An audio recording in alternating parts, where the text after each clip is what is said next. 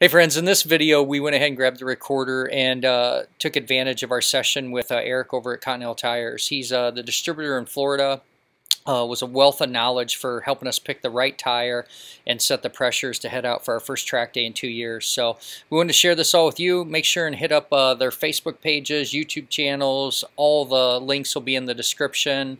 Special shout out to Continental too for getting us connected, and enjoy the lesson. You know, Eric, I want to say this to the viewers because you and I spent, oh gosh, we spent a good couple hours at Daytona this year talking, and we went way off in the left field. And I think the thing that had me go, oh, this guy's a rare one, is you come actually from aviation. So you went aviation first and then brought in a motorcycle, which I wish the entire motorcycle industry would flip that, because as an industry as a whole, the level of competence and value and everything would go through the roof. But, you know, we can't have that whole conversation again. I'd give anything to have it recorded because I think people would have loved it. But I just want to say I've been really impressed with you, and now that I work in aviation, I can just constantly, when we talk, feel your level of intent and professionalism and care for the customer. And I just want to say thank you. Yeah. To my fans, this is a very brief little thing where I just wanted to give something back to Eric and his shop and what he does, because he's been instrumental in teaching us and bringing me to a level of confidence. I feel like I'm going to go out and ride this bike this weekend, and I'm feeling really comfortable about it, and you're part of the equation, so I just want to say thank you. Yeah, you're welcome. I hope it goes really well, and I know you're going to love the tires. Hey, Eric, how you doing? Pretty good. Man, we are getting close on the track bike here with the Continental tires we got hooked up from you. I really appreciate you spend some time with us before on what tires we should use. But I'd been telling my viewers for quite some time I wanted to interview you, and you still had some information for us about tire pressures. I thought, you know what, let's just grab the recorder and introduce you, and then you can go ahead and keep teaching me. How's that sound? Sure. Sounds good to me. Awesome. Why don't you tell the audience a little bit about yourself and your business and why we should listen to you? Well, we're here in Daytona Beach. We have been distributing the Continentals for about 2.5 years now. We've been doing trackside service and support for road racing tires for the better part of 7-8 years. You know, we got involved with Continental. We tested their product, and it's really, really good. And we've learned a lot about it. We've gotten some good results here in Florida with the Florida Series, FMRRA, and, you know, we've learned a lot about the tires. We know how they work. We know the ins and outs of making them work, and, yeah, we're always happy to help spread the good word on, you know, how to properly use the different models and compounds, and, you know, there's several variations that they come in, so it's really important to get the right tire for the right application, give you the best results. Yeah, I really appreciate that first time we were talking, some of the questions you were asking me about, you know, well, what's your riding style, you know, what level are you, so on and so on, and then you, for our audience out there too, it's going to be our first time trying out slicks too, so we're super stoked about that. But we're going to start this weekend with the Connie Attacks. We have the 2s, and I saw the 4s are out now too, and you had posted on your page a really good video that Jeff put together from Continental about the differences. Right, correct. So, you know, not to take everybody's time up twice, I'm just going to go ahead and link that video down below too. But there's, I would say from what I've seen from Continental so far is they're big on education too, and trying to get that user the right information so they can pick the right tire and use it correctly. Yeah, they're really good about that. It's really important. You know, is it primarily street? Is it street with a little track? Is it, you know, more frequent track with some street mixed in? Is it track only, race only? You know, they make several different levels that really accommodate all those different forms of sport riding. So yeah, it's like you know, proper fit, proper size, proper compound, and you're doing good out of the gate, you know. Yeah. So let's start kind of digging into what we wanted to just kind of capture for this short little video. And to our viewers, we're going to do more stuff in the future. So if you have any questions, comment below, like with whatever your question is, and Eric and I will take a look at one of our next calls to try and address those. And then I won't forget, at the end of this video, I'm going to have all of Eric's contact information too, if you want to reach out to him directly, and especially support him buying some tires. So, and you do a lot of other things too. You're a full suspension service, dyno shop. I mean, what am I missing? Correct. Yeah, we do dyno tuning, suspension setup, bike building, oil changes, you know, all the in-between service work. So pretty much full service. We can do start to finish, as well as taking it to the track and getting you set up and turning some laps. Yeah, I wish I was in Florida. I'll say that, right? So here we are. Let's get to our project here. So I got your Conley Attack 2s, the street track day tire. And my question to you is, what tire pressure should I run? What do I need to think about? I know we're not going to dive into a whole bunch of suspension stuff or anything. The video would be, you know, 6 days long. But right. I'm going to use some just baseline settings to get me started. But what should I do for pressures? Tell me about that. For track use with the Race Attack 2 Street, we usually recommend right around 28 rear hot and 32 to 34 front, depending on rider feel. There's a window there, of course, with any tire. That particular compound is designed. It does not need warmers to work properly. It does heat up really quickly.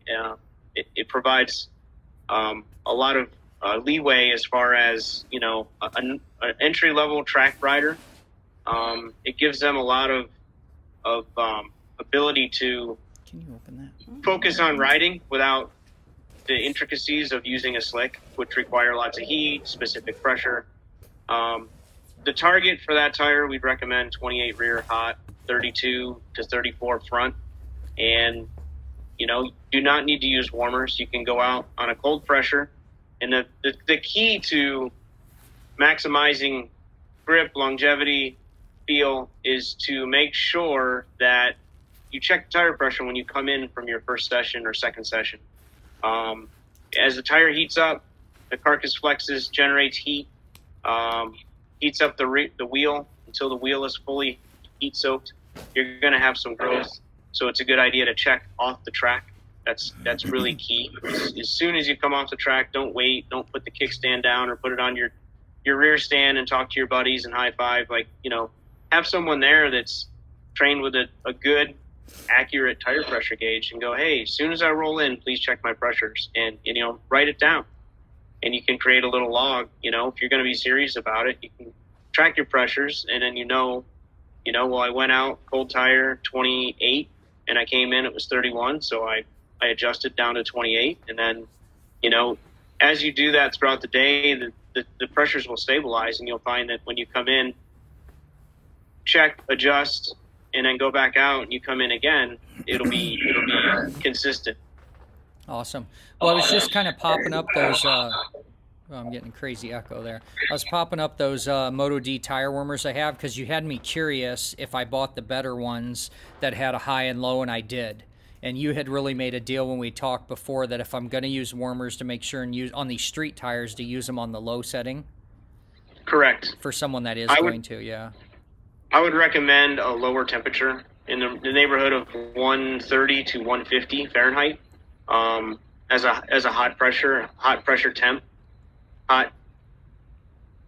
temperature for the checking the pressure. Gotcha. When you move to the slicks, you can run them on high. You know, that compound is really designed for higher temperature conditions. So you're not going to over temp the slick. On the Race Attack 2 Street, they are a little more sensitive to those higher temperatures. So run it on low, you get some stability with the pressure and some more consistency with the tire wear. So it's permissible. It's just, you know, don't over temp the tire. You know, that to me makes sense, because we've talked so many times. I think that originally when I was even deciding to purchase tire warmers, and I knew that I was going to, you know, do slicks and DOT tires, I'm just thinking backwards now and thinking, because you shared that before, I'm sure that's why I went ahead and bought a dual temperature tire warmer. And I just think there's all those little things like that, like people just don't know, right? Like, oh, a tire warmer's a tire warmer. I'll just throw that thing on. And I mean, what you're saying is you could have it too hot and actually ruin the tire or dramatically shorten its life or anything from just Correct. using the wrong tire warmer. And you're gonna alter its performance in a negative way if it's too hot. Yeah. Wow. So the average track day guy wants to go out and have a low maintenance tire. It's a phenomenal product for that. However, you just have to, you don't want to throw a high temp 180 temp tire warmer on there, cook the thing, and then go out and go, yeah, I don't know, it's, it didn't feel like I thought it should, and it can be directly related to too much heat. I sit here and I think of how many times I was probably lucky, doing track days or racing of just going out and throwing a leg over a bike and not learning all these details. But the one thing I want to encourage people to think about is there's so much more information today and people willing to help. You had made a point to me earlier, like one of the things that you do is you get like a bunch of guys to buy a bunch of tires from you, and then you'll actually go out and help them right at the track one-on-one. Right. So when we get new riders or new to sport bike riding, new to track riding, new to racing, new to Continental, we prefer, the first time that they run the tires at the track that we are attending, so that if there are any questions or any technical type details that can be overlooked, it could really alter the outcome of the experience. We like to be there to assist them. And usually if there's a little issue, it's a pressure, it's a temperature thing, it's just a little suspension thing, a click here or there, and we can get them set up pretty well. So it's just part of the service. It's not an inexpensive hobby, so you want to try to maximize the outcome. You want to have a good experience. You want your customers to have a good experience so that they want to continue and be comfortable. Tires are the cheapest insurance, so Oh man, I am getting a terrible echo. Are you hearing that on your end? No. Okay, good. Maybe it'll sound fine, but well, we got the rear. How about the front? 32 to 34 psi, same pressure. Same temperature. So 32 to 34, depending on feel, and 140 degrees or so. Or you can go out without warmers and just run them, ambient temp. You'll be okay. You just got to make sure after you come in and generate some heat that you adjust accordingly. Yeah. And I want to make this point that we're talking about, 180, 190 rear, a 120 front. If someone's doing like Supermoto tires or, anything else, these tire pressures and what we're talking about are specific to, we're going to go do a track day on these tires and these sizes.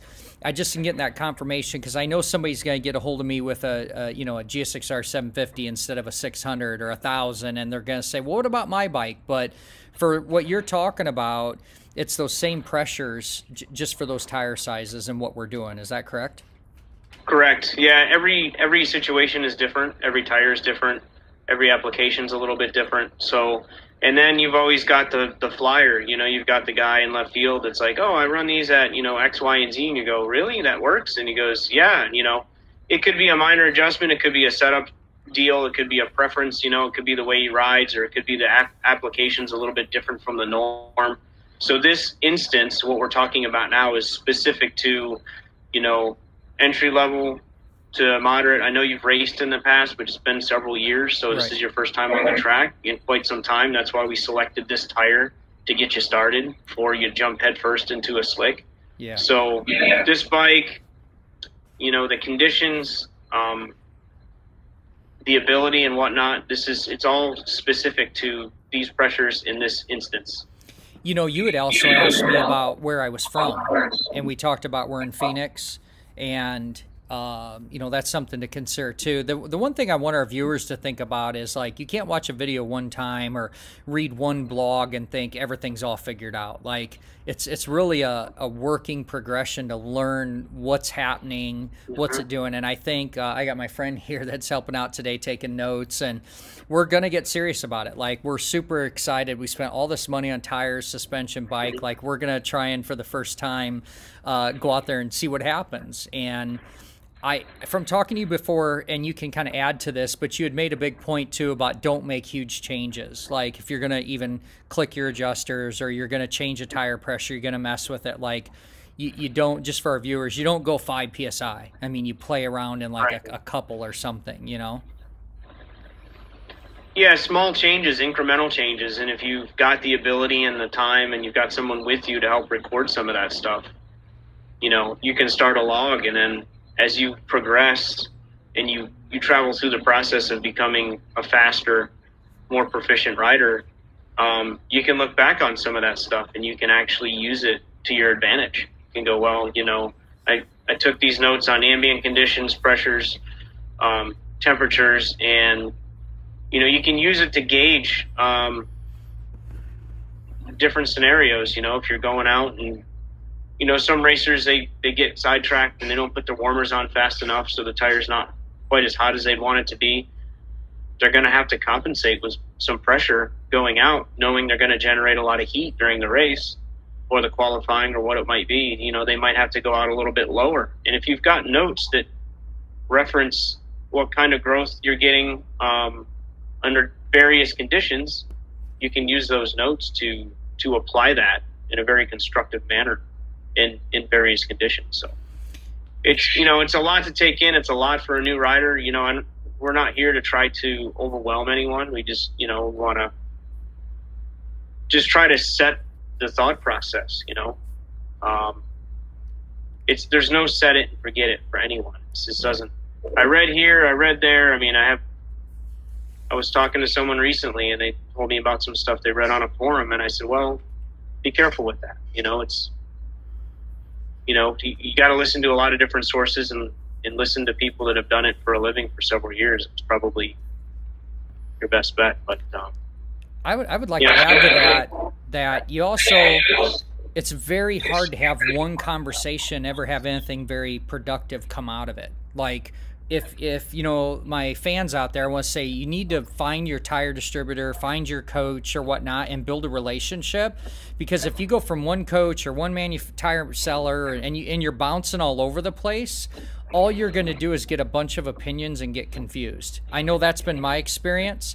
What's really funny, on my last R6 was an 06. I rode at Buttonwillow in California, and I hadn't rode since 2015, so it had been a 3-year period. And I went out and I was really sketchy. I ran off the track right away. I was nervous, and I just thought, this bike handles terrible. I had, you know, full Öhlins front and rear. I mean, it was a great bike, and it had nothing to do with the bike. It was all me, like not being comfortable on it. And what I should have done is really went and looked at some things.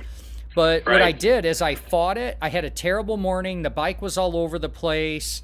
I wasn't putting the tire warmers on soon enough. A lot of things you're saying. And what happens, I just plain got lucky. I didn't crash. But by by noon, I was rocking and rolling and back up to a better pace. And I remember turning to my buddy Lance Holtz. I don't know if you know him from back in the day of Sport Rider magazine.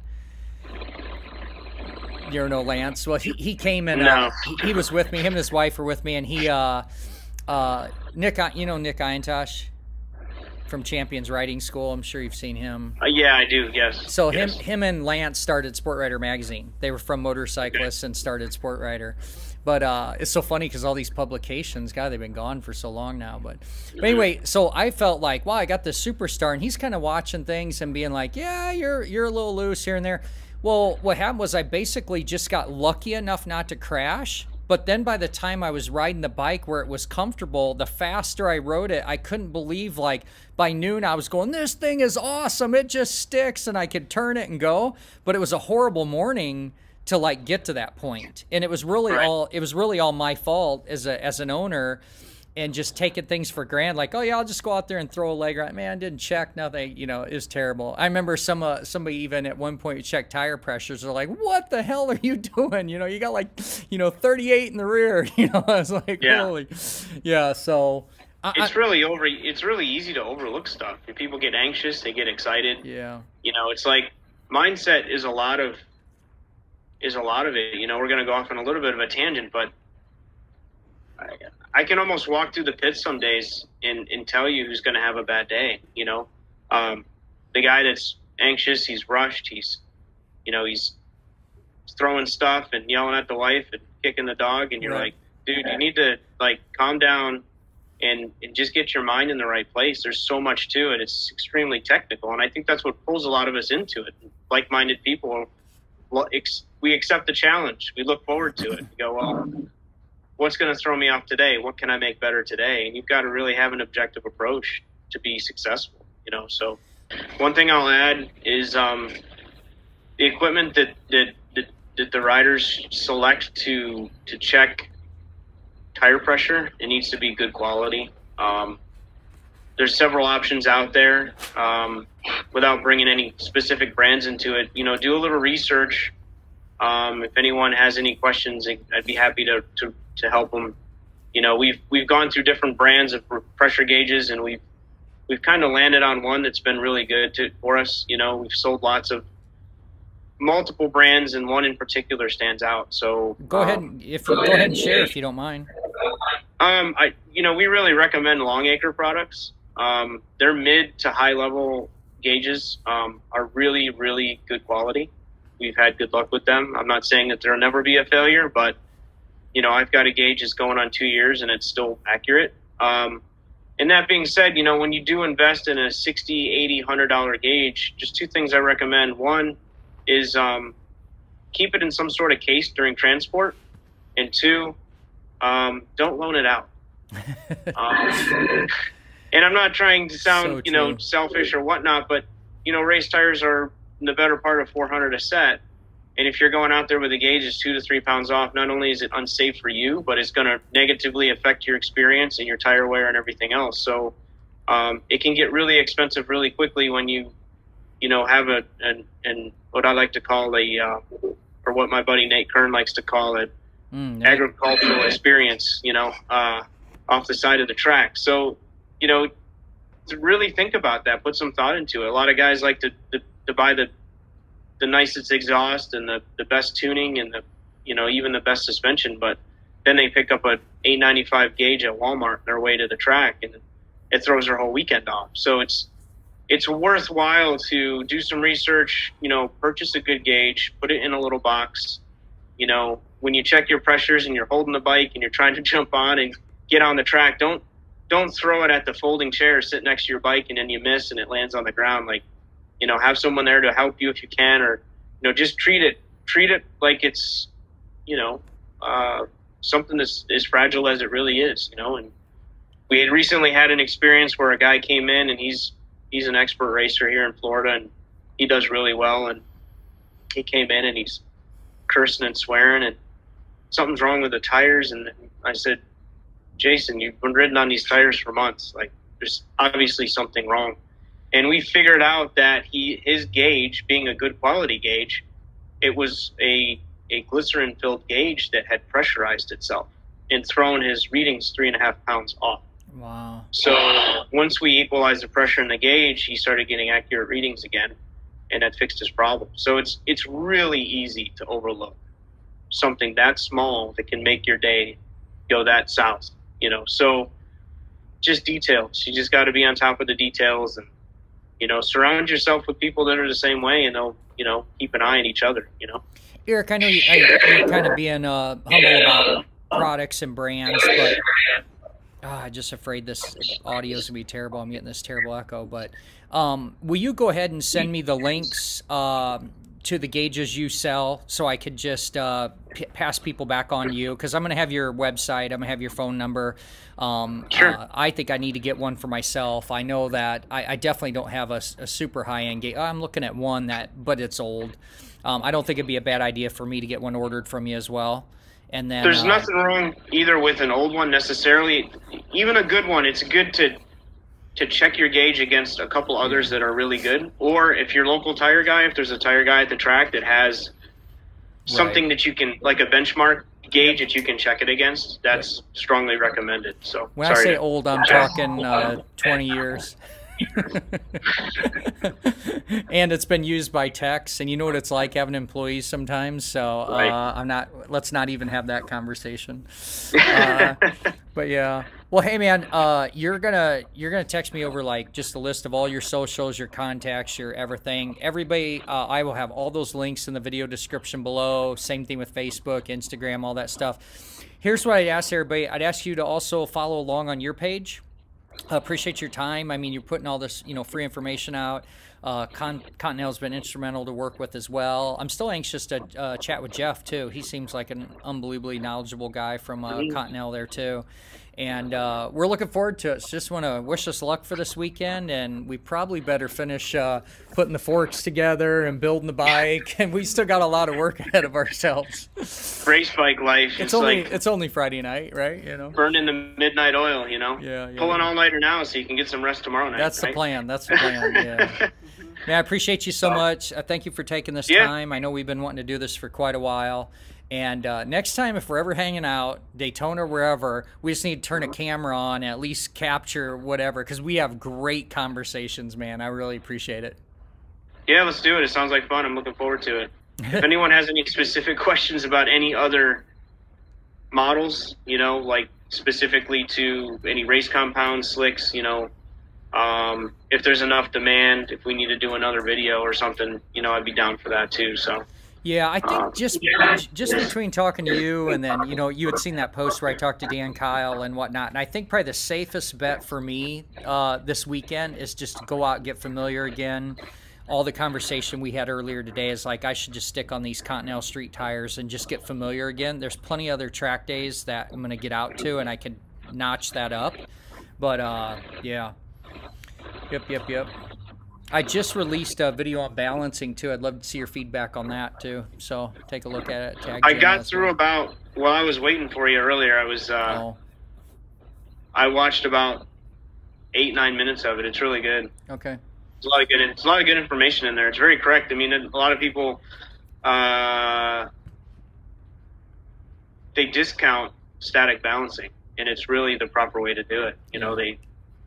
They think if it's not done on a dynamic balancer, that it's not accurate enough, and that's couldn't be further from the truth. It's static balancing is the best way. So, dude, you watch. All the YouTube certified technicians are going to be beating that up here within the week. It's true. It's true. I've heard it straight from the horse's mouth. I talked to a company that made them, and I said, "Hey, is this really?" And this is years ago. This is long before I did trackside stuff and everything else. And I said, "Hey, is it really necessary?" And he goes, the width of these wheels really isn't even significant. They're not wide enough to really fully benefit from a static balancer. There's really no need, and I've balanced thousands of wheels just like that. Right. Thousands.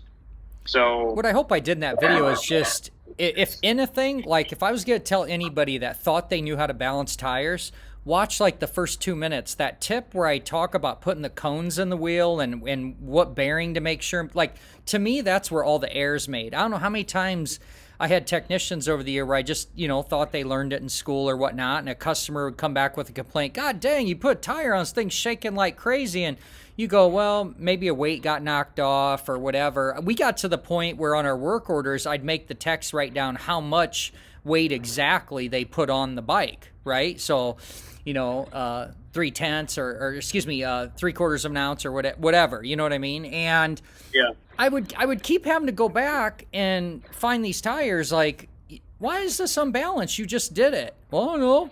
Must have been the balancer must be bad. Like, well, what the hell goes bad on a gravity balancer? You know what I mean?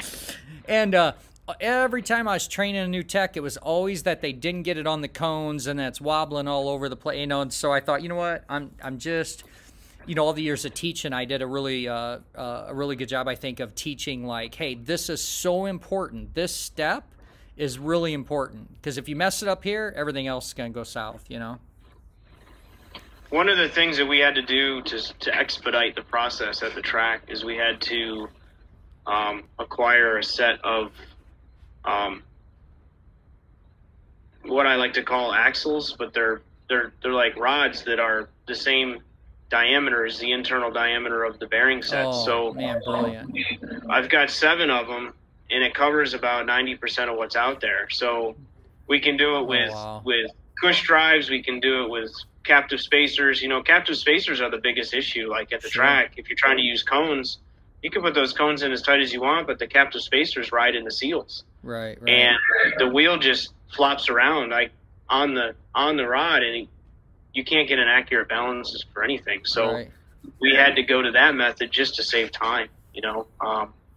And popping captives out is a pain in the butt, and the customers don't like it. So that's another method, but it's really specialized. I mean, unless you're doing like, you know, dozens of wheels a weekend, I don't really see the need to go outside of using cones. The cones, if you use them properly, as you demonstrated, the cones are 100% accurate. There's no issue. And making sure they're tight is very important. Yeah, man, that's a great idea on the axles. I mean, for a racer that's running one model, it wouldn't be that big a deal. You know, you run R6, man, hit up, you know, find a set of, you know, good axles off eBay or whatever, and then, you know, rock and roll. It's a great idea. We found a you know, some broad stock and just had it turned down. Oh, that's even a great idea too. So then, you know, you can buy 10 feet, 12 feet of that stuff, cut it into sections, turn it down, and then you've got a whole set, you know. Yeah. Did you see those? Did you see the video I did the other night, the jack stands that I made? Yeah, that's really neat. Yeah. Dude, that was the best, like, $40 ever, I swear. It was a little sensitive. We've been working on the bike. The only you know, there's always the afterthought, right? But you got to be really intentional not to, like, shove the bike if you're torquing anything. I don't remember what we were torquing on. Oh, we were torquing on the rear axle. Oh no, the countershaft sprocket, and it was like, you gotta be careful. They weren't like super stable, but it got the job done. Especially nice for changing out the shock. So it was fun. Yeah. All right, brother. Yep. Well, I'm gonna let you go because we could wrap all day, and I know you've got a full schedule. I know you were telling me a bunch of stuff you got going on, but just wish us luck Sunday. I know it's only a track day. While you're out there, fun. If you got any questions, just let me know. Okay. While you're out there riding. All right, man. I appreciate you.